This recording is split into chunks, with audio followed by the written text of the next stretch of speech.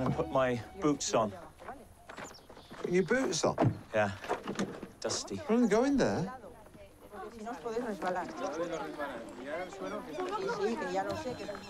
Love these boots. Those, yeah, no, they're good intermediate walking shoes, those, but you couldn't attach crampons if there was any ice.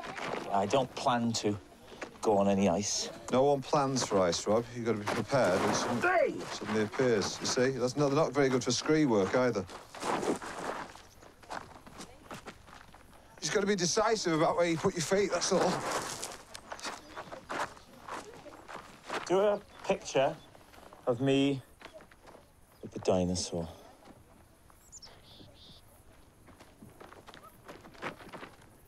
Which one's the dinosaur?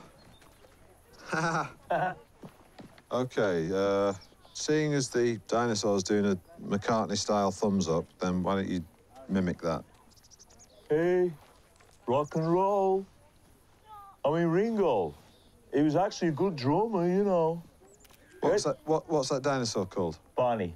No, it's a T-Rex. It's actually not. It's a iguanodon. How do you know? Throw the phone?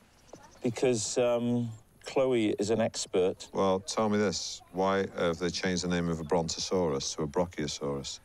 No one's given me an adequate explanation. Brontosaurus, which would previously roam the lands. Who's that? Is John Hurt. That's not John Hurt. Who is it, then?